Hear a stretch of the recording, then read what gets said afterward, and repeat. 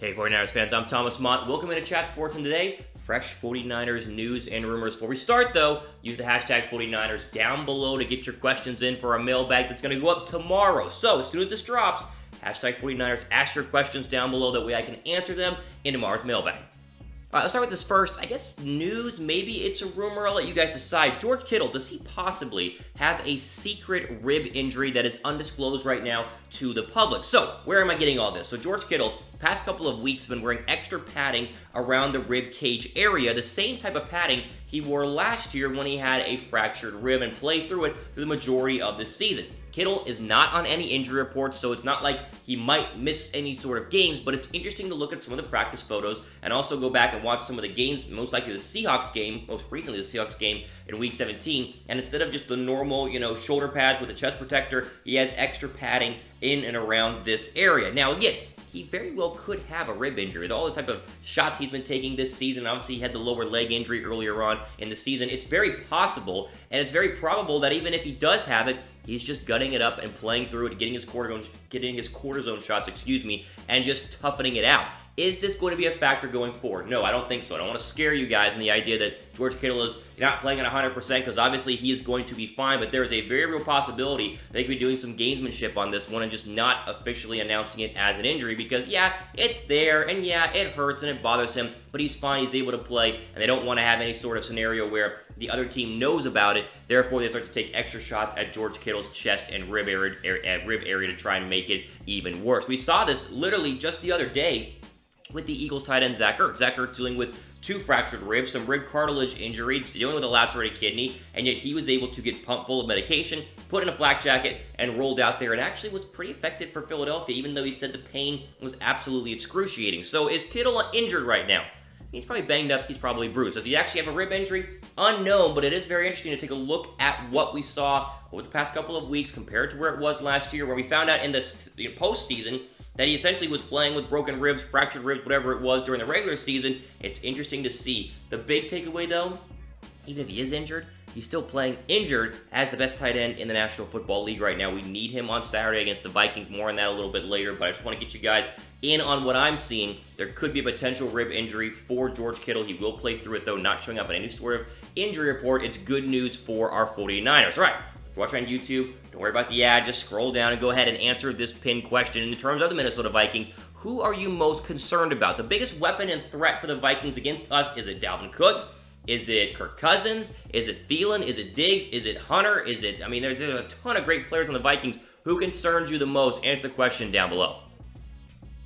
Alright, this is news. I know it's just talking about 49ers jerseys, but it is news. People have been asking all over Twitter, what combination will the 49ers be wearing throughout the playoffs? And I'll tell you right now, it has been revealed, most likely their red home jerseys for the playoffs. And you say, oh, well, isn't that obvious because they are playing home? Well, yeah, but they technically have the option to wear their alternate all whites as well, which a lot of you guys like in 49er land. They will be in, though. They're all reds throughout the majority of the playoffs, and then in the Super Bowl, if they make it that far, the AFC is the home team, meaning the AFC gets to choose their jersey color combination first, meaning it could be all reds and then all white for the Super Bowl if the 49ers are able to get there. Obviously, they have home field advantage throughout the postseason. That starts this Saturday whenever the Minnesota Vikings come into town, and of course, the Vikings most likely will be in their whites, and the 49ers will be in their reds. Hard-hitting Big J journalism kind of stuff here on the 49ers report. Although a lot of you guys were asking, and people tweeting me all the time saying, what jersey combinations are we going to have? For all of you were wondering which jersey to pull out of your closet to wear to the game at Levi Stadium on Saturday, go ahead and wear the red one. And again, you look at the NFC playoff picture right now after the wildcard weekend, a little bit smoother right now, a little bit cleaner right now in terms of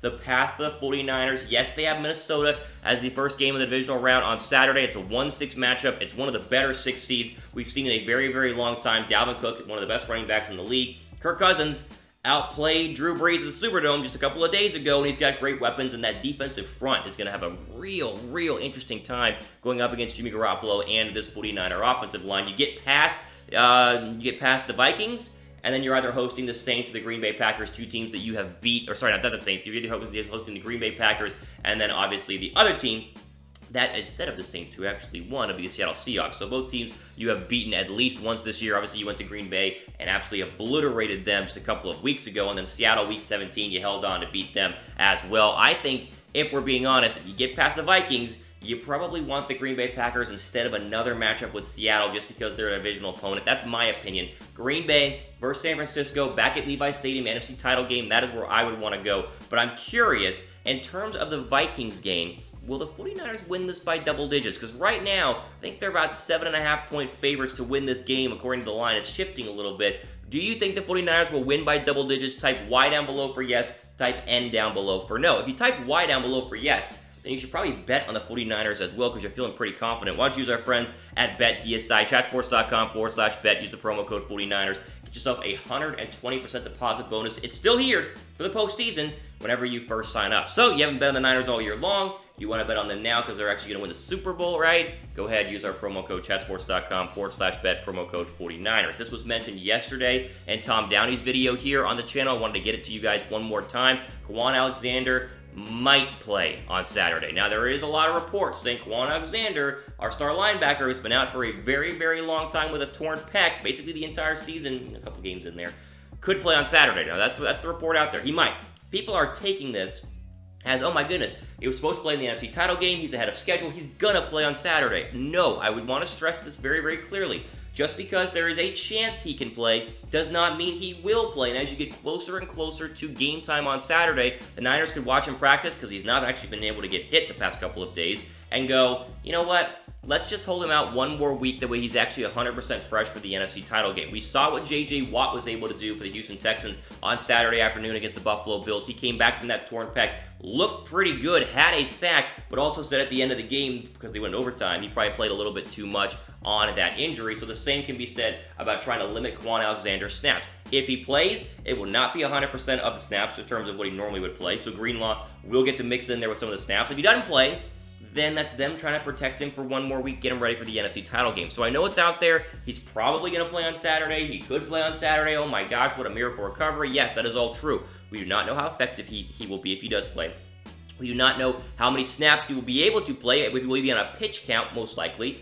And, again, he might not actually play. I'm trying not to be a glass half empty kind of guy. I want Kwon Alexander to play. He's the best middle linebacker, or best outside linebacker, I should say, on our squad because he's better than Greenlaw. He's obviously better than Alshire. But at the same time, I want to temper the expectations just a little bit in case he rolls out there. And one, they say game time, not going to play him. Or two, he's just not as effective as people would come to expect. If you guys have not subscribed to our 49ers only Chat Sports YouTube channel, we're growing at a crazy good rate. Click the red subscribe button. Get us to 12,000. I would greatly appreciate that. All right, before we move on, a couple of quick sale items here. You know the drill, right? Chatsports.com/49 sale. Takes you to a bunch of authentic 49ers gear. You order now, it'll be there before the NFC title game, and especially for the divisional round as well. Hats, t-shirts, sweaters, sweatshirts, everything you can ask for. Just put up in your Google link, chatsports.com/49 sale. And also, they actually still have some of these NFC West. The West is not enough. Divisional championship t-shirts, chatsports.com/NFC West. Go ahead and check both of those out. Final bit of news here regarding Joe Staley, and this will be a lot of what we do in the offseason in terms of free agency and who they're going to sign and who they could trade for and who could retire. Joe Staley, though, our star left tackle, was asked a lot this week about possibly retiring, and he had a very interesting response. So Staley is actually signed through 2021. People tend to forget that he's not a free agent this year. They offered him and gave him a contract extension through next season, so he is signed. But he dealt with multiple injuries, the knee, the finger, and there's a lot of speculation that he might retire. Well, when asked about it a couple days ago by our press, he said, quote, "No, I don't know why everybody's been asking me that question because I've got injured. Everybody's like, oh, you're going to be retiring now. Nope, I just signed a contract here. I still love playing football. It's like the 9th time someone's asked me that. I'm starting to wonder why." This, to me, says Staley's not going anywhere. He's going to come back and try and compete for that star left tackle spot. And the question is, do the Niners want to give him one more year in terms of paying him, which they did, but keep him as the starter? Or do you work Justin School in there, who was his replacement during the injuries earlier on this season? School was very, very up and down. Came in, looked good, and then, you can argue, kind of lost the job back to Staley because he was playing pretty poorly towards the middle of that year whenever Staley came back from that finger injury. So it's looking like, in terms of people who are wondering, oh, we should move on from Joe Staley, yourself, update School or go get a new left tackle, does not seem to be the case in terms of Staley leaving. The team would have to make the decision in terms of benching him, even though they've already paid him money through 2021. I expect Joe Staley to stay. He is not going to be retiring. All right, final bits of questions here. Should Staley start at left tackle in 2020? Type 1 down below for yes, type 2 down below for no, and also use the hashtag 49ers to get your questions in for a mailbag video we're going to do tomorrow, because it's playoff week for our Niners, meaning hashtag 49ers in the comment section down below. Get them in quick, because I'm only going to pick like 10 of them, and there will be about 100. Give me a good question here. Maybe give me a playoff-focused question. I don't know about a free agent. You know what? Whatever you want. Hashtag 49ers down below. I'll answer as many questions as possible. There you go. All time we have for today for the Chat Sports Only 49ers YouTube channel. I am Thomas Mott as we go ahead and sign off. Hope you guys enjoy the rest of your day. Mailbag tomorrow.